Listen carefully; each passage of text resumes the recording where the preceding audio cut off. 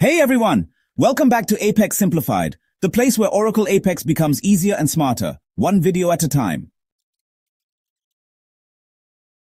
In today's tutorial, I'm going to show you how to upload multiple files into a table using Oracle Apex, step by step.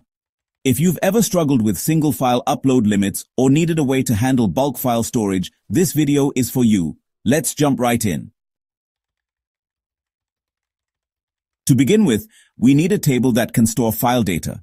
This table should include a BLOB column to store the file itself, along with additional fields like file name, file type, MIME type, and file comments to store relevant metadata.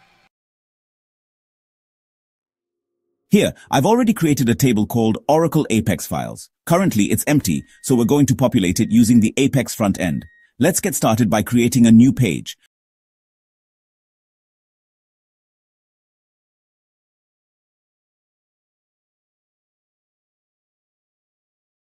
Go to your Apex app and create a blank page. Name this page Multiple File Upload. Disable the breadcrumb and click Create Page.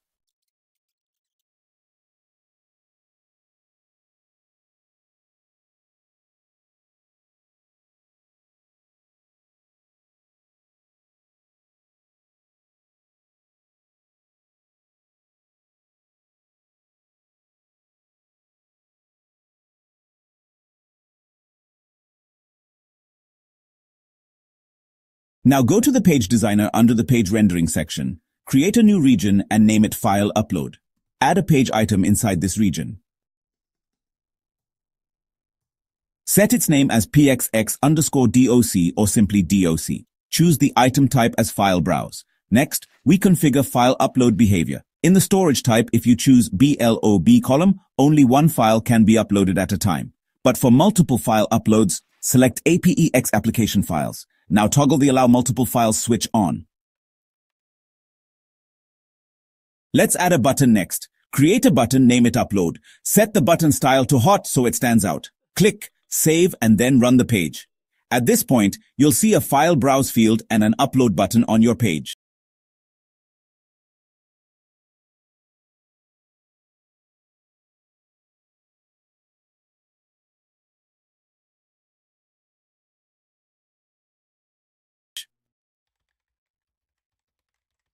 Next, we create another region to display uploaded files.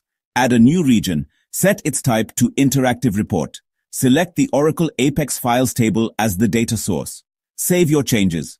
This report will help us verify whether the files are getting inserted correctly.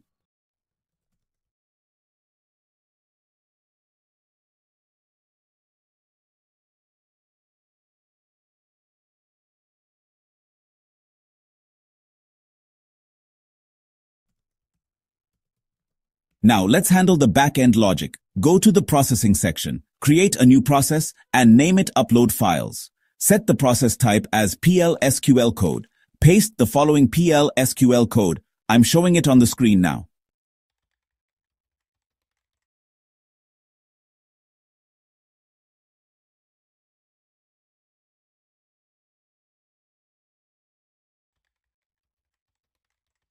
After pasting the code, validate it. Set a success message like, "Your files have been uploaded successfully." Save everything and run the page.